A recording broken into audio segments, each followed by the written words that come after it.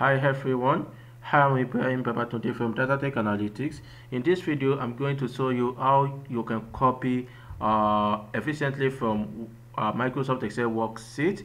What we used to do is, for instance, when I want to copy, whenever I want to copy this salesperson and net sales, I will just come here and press Ctrl Shift Enter Ctrl C. Then I will paste this here, Ctrl V, and I will also come here to paste this down, Ctrl C, and paste it beside it, Ctrl V, like this. Okay, this is what we used to do. But let's assume that I change anything from my source data. Let me change this from Ibrahim to Joseph. Let me see, it's Joseph.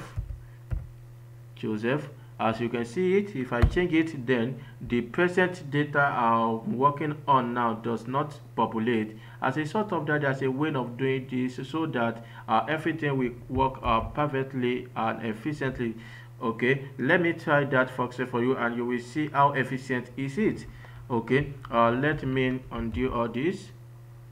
Let me undo it. Okay, all right. Now this is the function choose column. If you don't use Microsoft 365, you might not have this function in your Excel.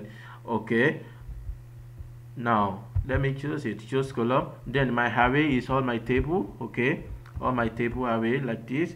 Then command, what is the column I need here? I need column 1 and the third column. Okay, the first column and the third column. Then I put 1 here, command, and I put third column here, and I press enter button. As you can see it, I have my result.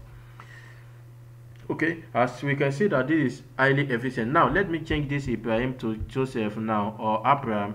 Okay, let me change it to Abraham.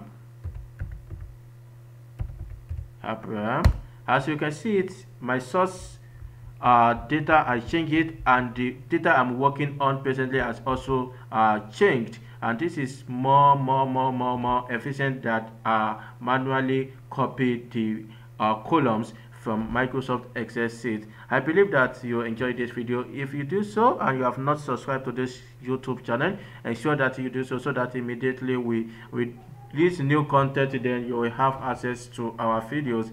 I still remain Ibrahim Babatunde for Data Tech Analytics. Bye for now.